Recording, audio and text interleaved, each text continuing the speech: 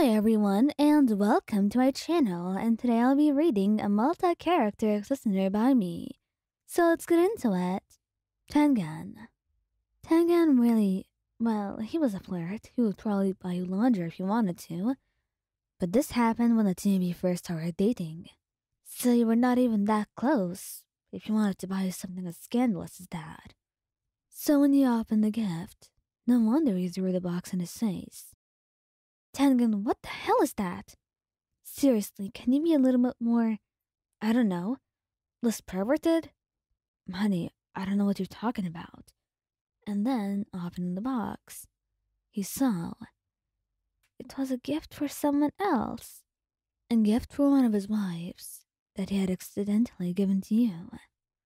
He apologized a lot, and though you were a blushing mess, he kept laughing about it and teasing you, explaining it, and you forgave him, telling him it's fine, as long as he makes it up to you, by taking you out to dinner. And that was not too hard of a task to do. And he took you to the fanciest place, being the flashy, lovely man that he is. And of course, as he's someone who always wants you to be happy with a smile on your face. Obanai. Obanai really didn't mean to make things a mess. But he really did not know how to pick clothes, like, at all. So he had no idea that he was even picking from the laundry section. And then, when the two of you were out on a date, he gave the box to you, telling you that he'd bought you a black dress. And when you opened it, you blushed brightly. Oh, but isn't this a little bit too early for this? And he tells his head at you, telling you that a dress is a normal gift. And that's when you figured out that he had no idea what he was doing. So, you saved him the future embarrassment of doing anything similar like that, and explained to him what lingerie meant, and what it was, and how you can actually pick appropriate clothing. It wasn't like he expected you to wear this in front of anyone else. Maybe he had been a little bit too rash, and maybe it wasn't an appropriate decision, but still, you weren't really upset with him. In fact, he thought it was quite adorable, considering how much he would blush after he was told. Rengoku? Now, Rengoku is an absolute sweetheart, but even he has his manners. He had ordered something from a tailor, and apparently it got mixed with something else. He didn't open it, because he trusted them. Usually they never messed up his orders. And when he sent it out to you, he didn't expect it to be lingerie. He had no idea. And when he started blushing around him more often, hinting at some things he didn't truly understand, that's when he started pouting and telling him that he was just messing with your heart, buying you lingerie and then acting like nothing happened. And that's how the situation was explained. It was kind of funny at last, but you decided to keep it. And as for your original dress, he went to fetch it and paid extra just to let you keep that piece. And it may come in use later on. You would never know. But it was still something funny to think about every now and then, and he teased you a lot about it. However, it was quite fair when you teased him back. Muichiro? Muichiro seriously had no idea.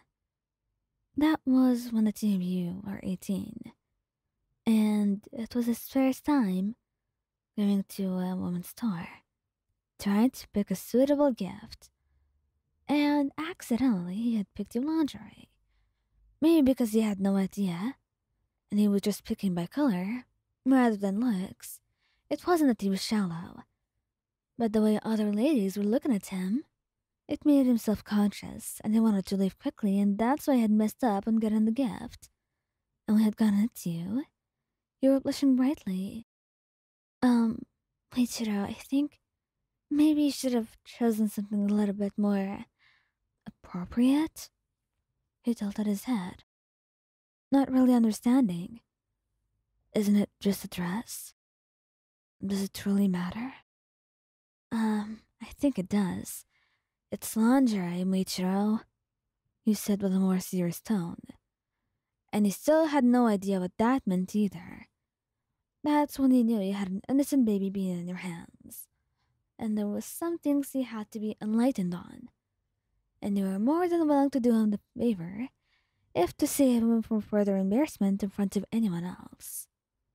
Giyuu, much like unlucky Rengoku here, the mail had gotten mixed up with someone else, and apparently was still mailing their wife a laundry set, and had gotten to you instead of Giyuu's, and that's how the mess happened. Giyuu, can you please explain why you sent me this? You held it out to him, and his face flushed. I have no idea what you're talking about, Wyon. I didn't send this. Well, it had your name on it. I'm pretty sure it was you. But then he shook his head, and he tried to tell you what he was sending through the mail. But eventually it should be figured out. It was probably some mismatch or some mistake that happened there. And you laughed at his expression then.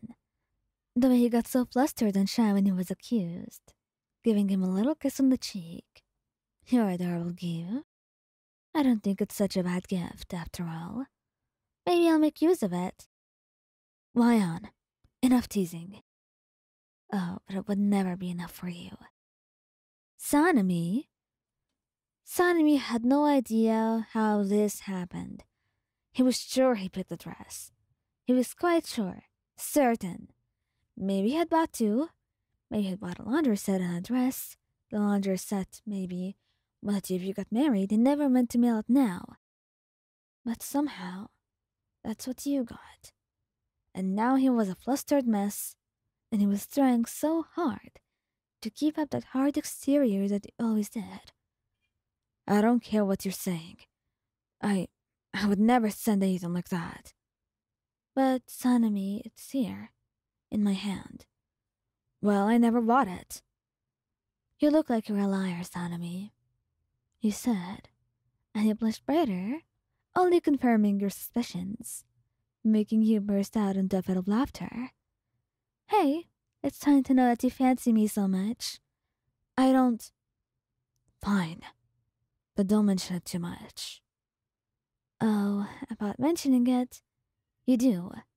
A lot. He's almost sick of being flustered so much. But the only thing that makes it bearable for him is hearing your laugh.